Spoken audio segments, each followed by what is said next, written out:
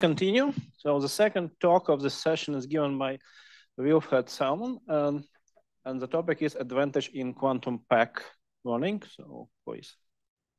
Thank you. Thank you for the introduction and thank you to the organizers. So as Alex said, I'm going to be talking about advantages in quantum PAC learning, and this is work done in collaboration with Sergii Strelchuk and Tom Gurr at the University of Cambridge. And here's a link to the archive where most of this work is. So brief outline of the talk, we're going to start with a review of classical PAC learning, which gives us the necessary background to then introduce quantum PAC learning and very, very briefly touch on some of the advantages that already exist in the PAC learning literature, but it's by no means an exhaustive list of those advantages. Then we're going to introduce our new access model for quantum PAC learning, talk about our main result, which is a generic advantage for PAC learning. And then I'll briefly give you the key idea in how we get our result. And conclude with some open problems that I think are worth looking into. Okay, so we'll start with classical PAC learning, which is sort of the fundamental basis for most of modern machine learning. And it relies on two key assumptions.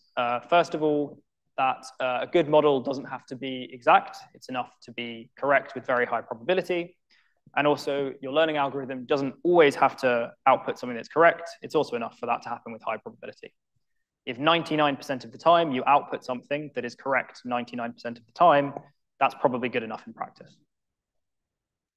Of course, this is a huge theory, so we don't have time to go through all of the different types. So we're just going to focus on the most studied type of PAC learning object, which is called a classifier, which is just an indicator function on some finite set. I mean, you can deal with infinite sets as well, but then you have to do measure theory, and I don't like measure theory, so we're going to do finite sets.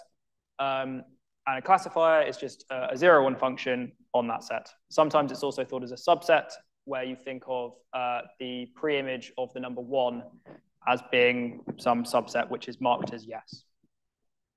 So for example, you might have X be the set of images, and F might output 1 on pictures of salmons and 0s on other pictures. So this would be a 1, and this would be a 0. Okay.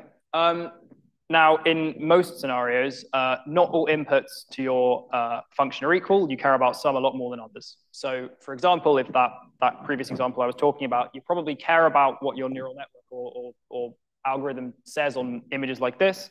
You probably don't care what it says on some random pixelated noise. And you're far more likely to get inputs to your algorithm that look like this than you are random pixelated nonsense. So this is modeled by some probability distribution on the underlying set, but it's very hard to write down what that probability distribution would be or even get a handle on what it would look like.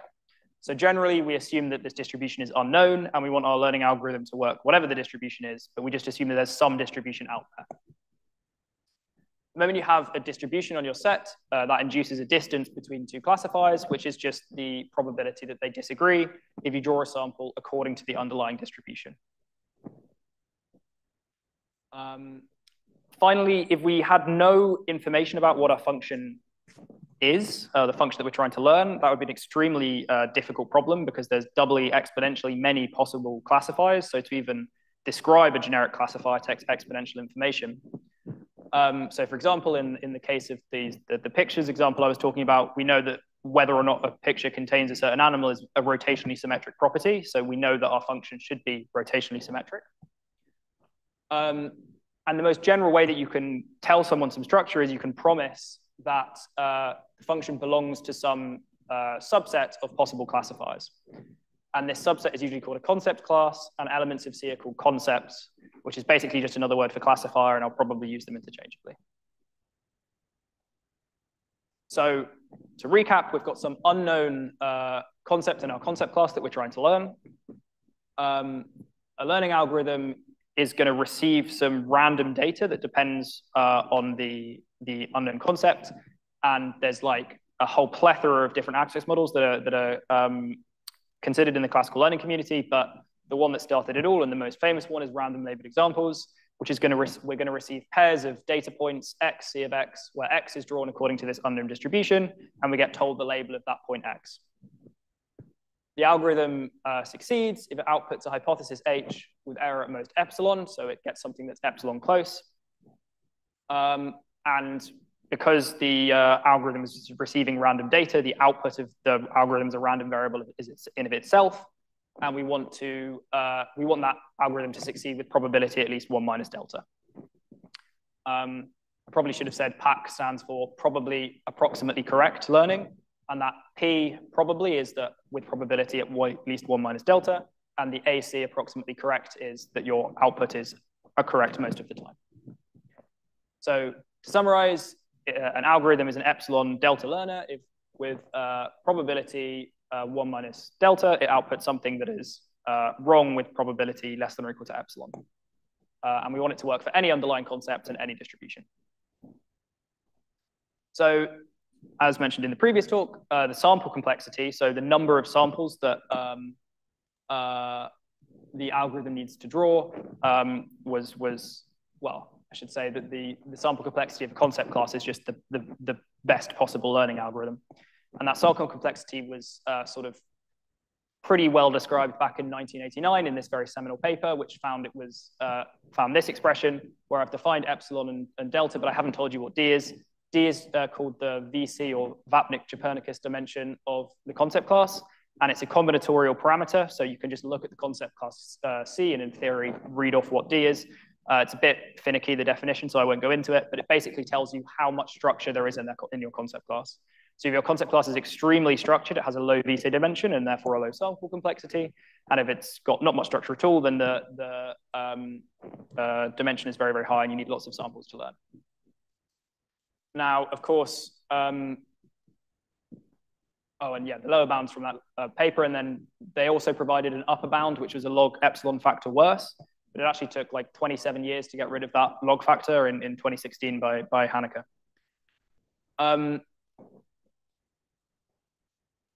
This is, of course, all in sample complexity. Time complexity is probably a more realistic resource because you care how long your algorithm runs for, but it's extremely hard to prove lower bounds in time complexity, so we use sample complexity as a proxy to get some kind of handle on how these algorithms are going to scale. So on to Quantum PAC learning, and we'll have a slide about the good things in Quantum PAC learning. In 1995, two people, Bshouty and Jackson, introduced a generalization of PAC learning to the quantum case. And instead of receiving these pairs, you receive this quantum state, which is chosen specifically so that if you measure the quantum state in the computational basis, you get back a classical random labeled example. And therefore, quantum algorithms can't be worse in sample or time complexity because you can always just measure all your copies of the states and then run your classical learning algorithm. But they could be better. And in fact, if you restrict D to being the uniform distribution, then we know that there are lots of cases where you can get quantum speedups, and those are provable in sample complexity.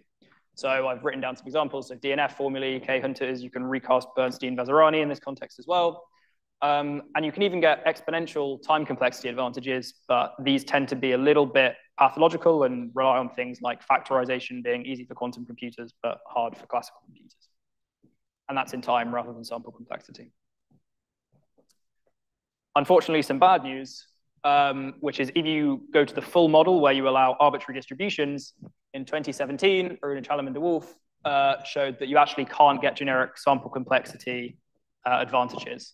So they showed that Quantum PAC learners must draw at least this many samples, which matches the classical upper bound, and therefore you can only hope for advantages in prefactor or for time complexity advantages, but no generic information theoretic advantages. So this is where we introduce our different access model, and spoilers, we will find that there's advantage in our access model. We assume that you have access to a unitary that prepares the quantum sample rather than just the sample itself. So there's some fixed input state, which is probably cat0 tensor itself a bunch of times, but in general, it's just some state that you know how to prepare. And you have a unitary that when you act on that input state, gives you the quantum sample.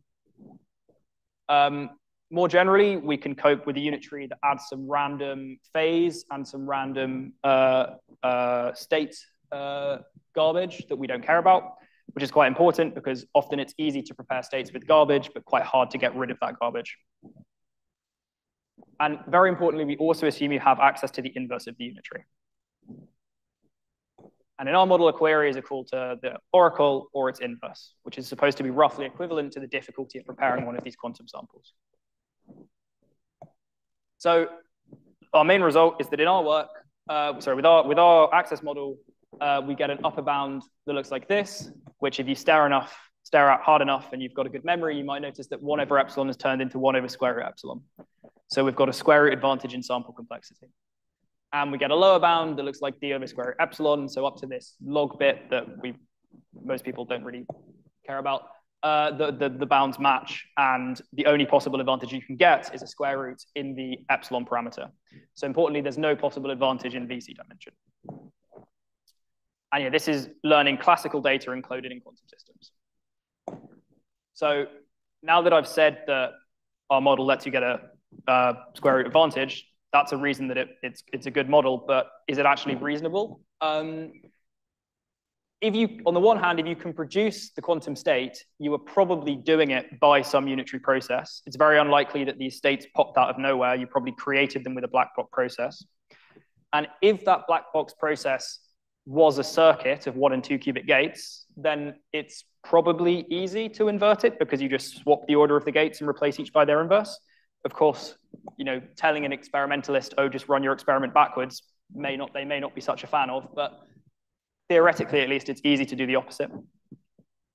I would say it's unclear whether quantum machine learning of just classical data is actually going to be useful ever because of this problem that loading unstructured data into quantum computers probably takes exponential time. There's a stronger case to be made, I think, for when you're trying to learn classical data about inherently quantum systems.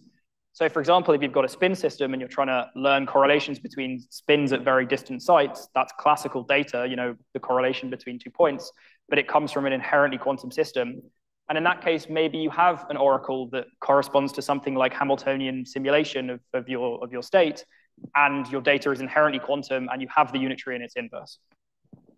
So there are cases where I think it is conceivable that this access model could be reasonable. And I don't think there are many cases where it's reasonable to assume that you have access to these states, but not the unitary in their inverse. And finally, just as a kind of, we're not the only ones that are doing it. Other people are looking at this access model too in various different contexts. So for example, to just name a few, state tomography, channel tomography, and mean estimation. So that's estimating the mean of a classical random variable. All have recent works where you assume access to the unitary, the inverse of the unitary, and often also the controlled version of the unitary as well. We don't need the controlled version though. So I promised you the key idea for our proof. So there's going to be 2 slides on that. And one of the slides is going to be introducing this seemingly unrelated classical machine learning technique called equivalence queries. And then on the next slide, I'll explain how that ties into our work. So an equivalence query is an alternative access model for classical PAC learning. And instead of receiving this random labeled example, you get to submit what you think the underlying function is to the oracle. And the oracle either says, the thing that you submit doesn't actually have to be in the concept class. It's just some classifier. And if you get the right answer, the oracle just says yes, and you can stop your learning algorithm because you have the right answer.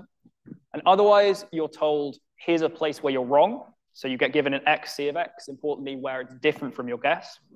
And you can study this in the adversarial setting, where the oracle gets to pick this counterexample to be as little as helpful as possible.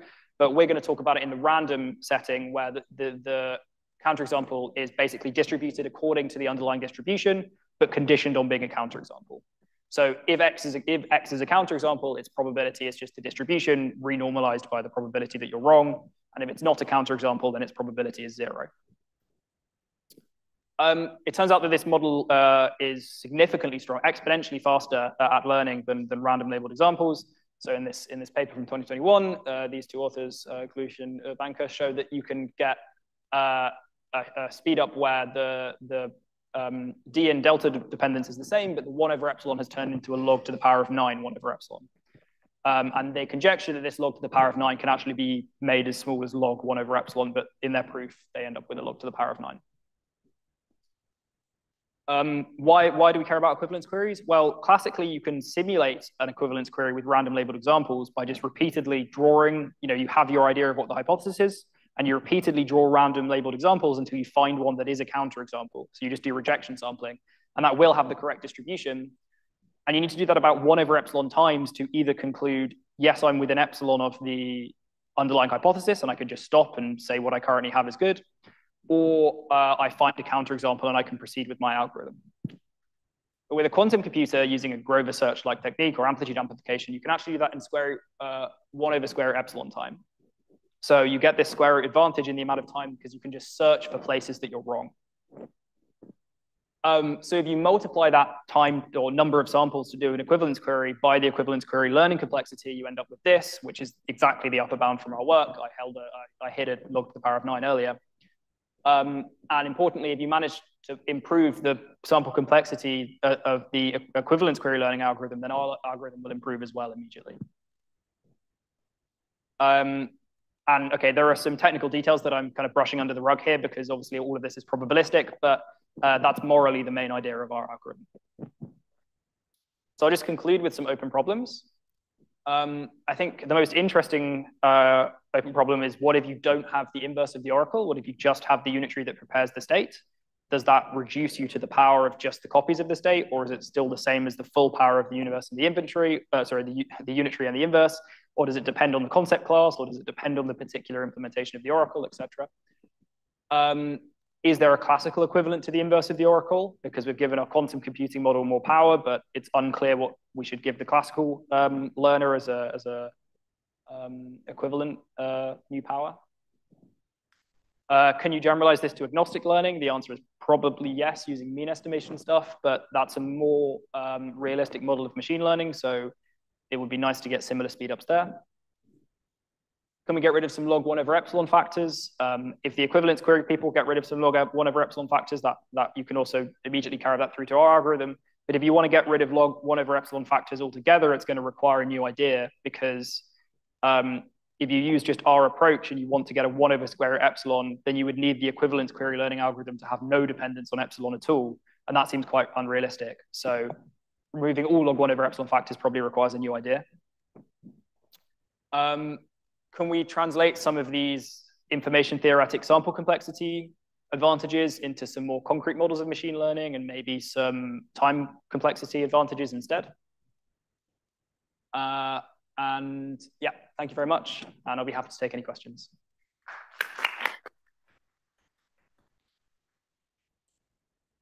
Okay. Thank you for interesting talk. Any questions?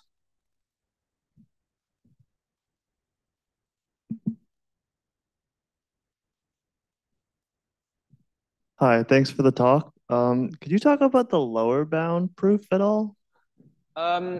Yeah, the lower bound comes, do you know what the VC dimension is? Yeah.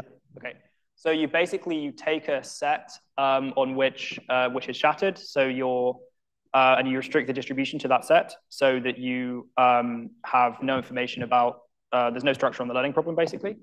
And then that just basically reduces to learning a bit string. Then you put the you set the distribution to be basically all of the weight on one element and then a very small amount of weight on the other elements, but enough that you need to learn a bunch of them. So it's the classic lower bound distribution. And then you can show that the problem is equivalent to learning a bit string and that there are existing lower bounds for recovering a bit string with a weak phase oracle. And we show that you can turn a weak phase oracle into a oracle that prepares that distribution, and therefore we reduce to recovering a bit string with a weak phase oracle, which is actually in the exact thing we reduce to is a result from the state tomography paper from von Apeldoorn et al., which is actually just a footnote where they don't give a proof, but they say you could prove this by doing 3 things. So if those 3 things do work, then that's what we reduce to. Yeah. Awesome, thank you. More questions, please?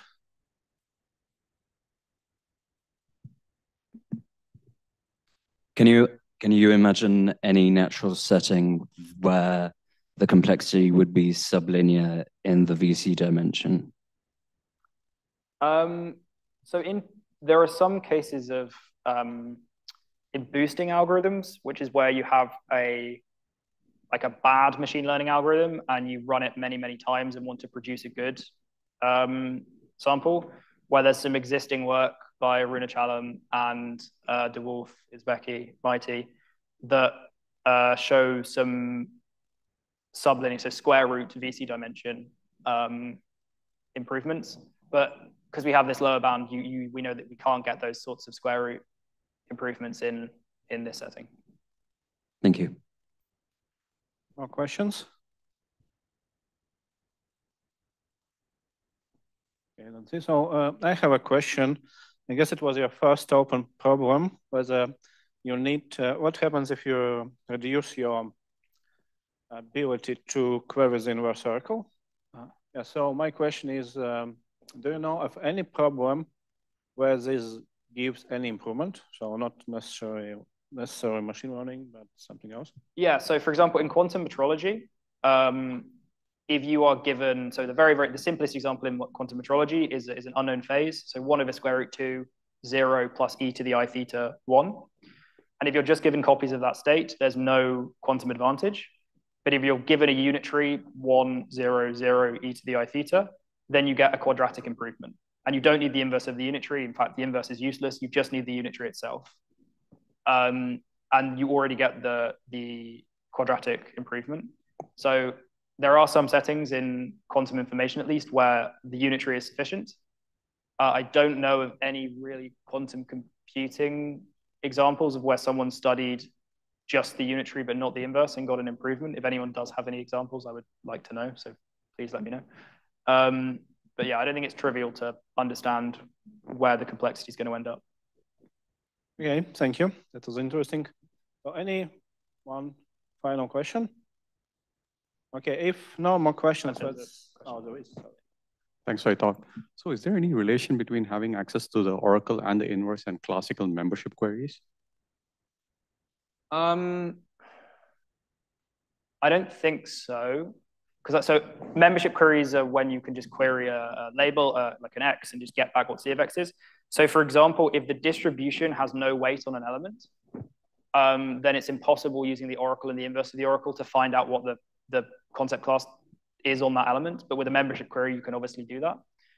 So I think membership queries are kind of, I wouldn't say they're strictly stronger, but they're sort of incomparable, because there are some things that you can do with membership queries that, if the weight of the distribution is very, very small, I think with just the states, it requires 1 over the distribution number of samples to get the value of that element. With this, you can probably turn that into a 1 over square root thing with a Grover, but I don't think you can do better than that.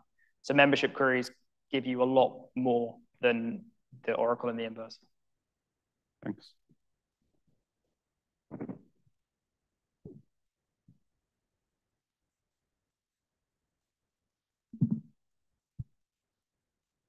Yes, thank you. Very nice talk. So you had like a last point about quantum neural networks, maybe, or something? Yeah. Yes. So in classical neural networks, this VC dimension is actually not useful because it provides vacuous bounds. And people have thought about other kinds of, complexity dimensions like a path norm and so on. Do you know if someone has looked at more useful ways to characterize the concept class of quantum neural networks? I would guess that someone has probably done it, but I do not know exactly. I don't really know much of the theory of like practical quantum machine learning. So yeah, sorry, I don't know, but I would be shocked if someone hasn't looked at it. Yeah. More questions?